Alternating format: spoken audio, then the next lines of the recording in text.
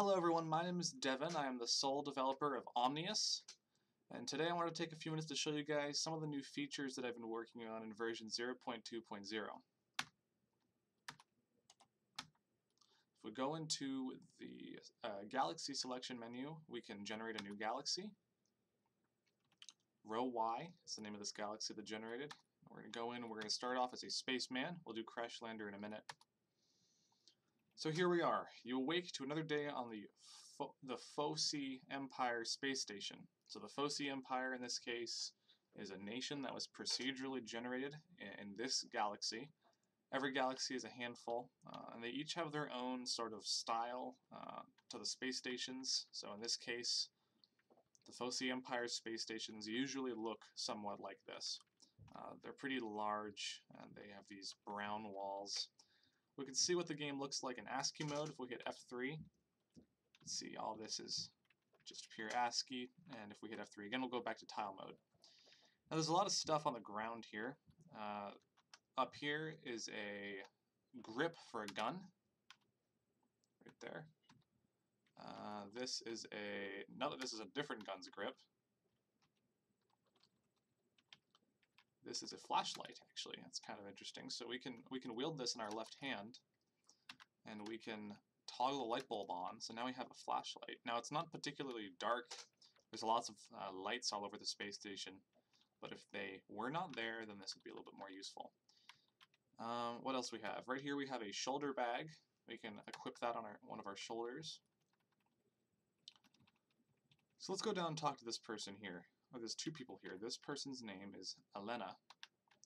So we can talk to Elena. We'll say, "Hey there." Elena says, "Greetings, Centric." That's our name, which was procedurally generated. Maybe we'll recruit Elena to follow us around. Right now, it's very easy to persuade them to do things for you.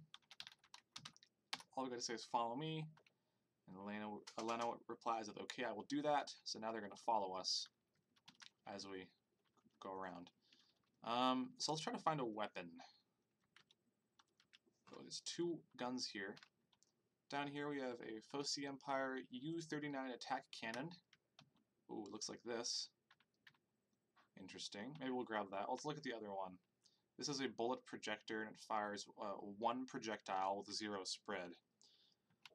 This is a laser projector. This fires 3 projectiles with 4 spread. So this is more like a shotgun, and this is what that looks like. I think we're going to go with this one.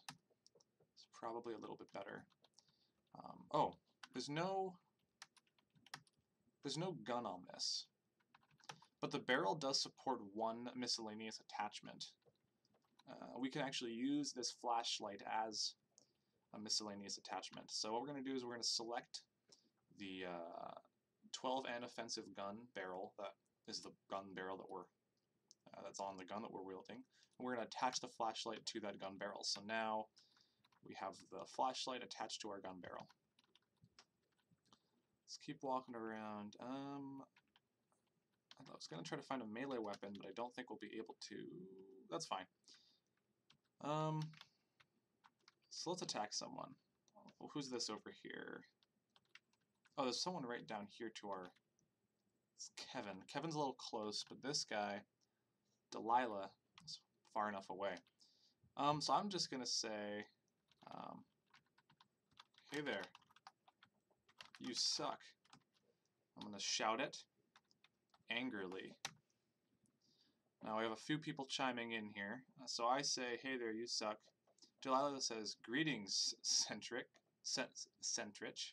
You are making me very angry." Kevin says you should not say those things about Delilah. And Laurie says you should not say those things about Delilah. So now they're going to be mad at us. So mad, in fact, that they're going to come attack us. So if I say, "Hey, what are you doing?" Delilah says, "I am going to pick up a Foci Empire 10H cannon." So they're walking over to get a gun to attack us with. I'm going to tell our follower here, Elena, to stop following us, and I want to tell them to, I want them to attack Delilah.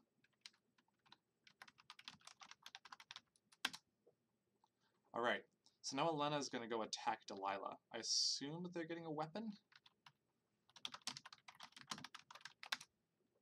I'm going to pick up a Foci Empire U-39 attack cannon. Yeah, so they're going to go get a weapon as well.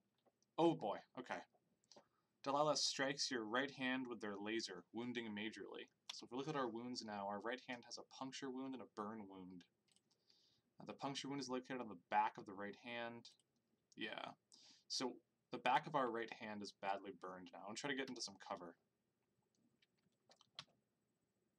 I'm going to try to... Okay. Elena is back. Okay, they're exchanging fire. Oh boy. Okay. Delilah is really upset. I'm going to fire my weapon. So if we hit A, we can go to the attack menu. I have a bunch of different options here. I could throw my gun, or I could fire it. Those are basically my two options right now, so I'm going to fire my gun right there. Okay. This is not going well for us. We're bleeding quite heavily at this point. You can see our blood up here. When that runs out, we'll die. So I'm going to try to get out of here. Hopefully... Oh boy. This is not looking good for us. We're about to die. With my last action, I'm going to try to fire at Delilah. Okay, so I've died, but Delilah also died. That's good. I'm going to turn off the field of view. Well, that was the end of this character. I mean, we set out to do what we were trying to do, but we ended up dying. So there's blood everywhere now. Our wounds are still healing, which should not be happening, but that's okay. We'll deal with that. We can see the wounds are scarred over. They'll eventually heal up completely. But the space station will continue going on as it was. So, let's try a crash lander. We'll generate a brand new galaxy, Psi, and we'll start as a crash lander. Alright, it's nighttime where we crashed. You awaken the wreckage of your Y-Wing spacecraft. So there's all kinds of stuff around me here. Let's grab a weapon. There's a bunch of people around us. Let's grab a C-14 zapper. Ooh, that's what that looks like. Pretty cool. I kind of want this without the stock, though, so I want to detach the stock. And I'm just going to pick that up. Now, this is a disc projector. So this weapon actually fires discs. You can see one of them going right there. Pretty cool. I'd like a flashlight. It's quite dark here, but I don't see any on the ground.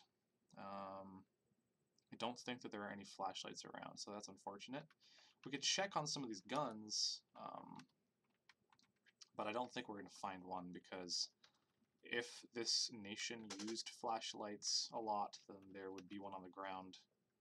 Probably. So there's probably not going to be one anywhere. Maybe on this gun. Nope. Okay, that's fine. No flashlights for us. We look at the map. Not much around really, but over to the left it's lighter. It's daytime to the west. The worlds are much smaller than right now than they're going to be. So if I go over to the west, it'll actually get brighter as it gets to be daytime. So around us we have some plants. They're blue and purple. This was simulated evolution. You see the star's color is blue. So these plants evolved to be the same output color as the star. At least most of them did. Some of them are purple. I'm not exactly sure why that is. They probably were not able to develop...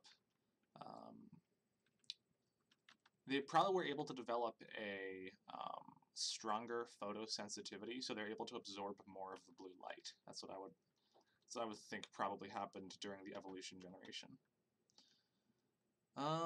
So yeah, this planet's pretty sparse. You know, the planets don't have a lot to them yet. There should be little settlements around, although I can't seem to find one on the map right now.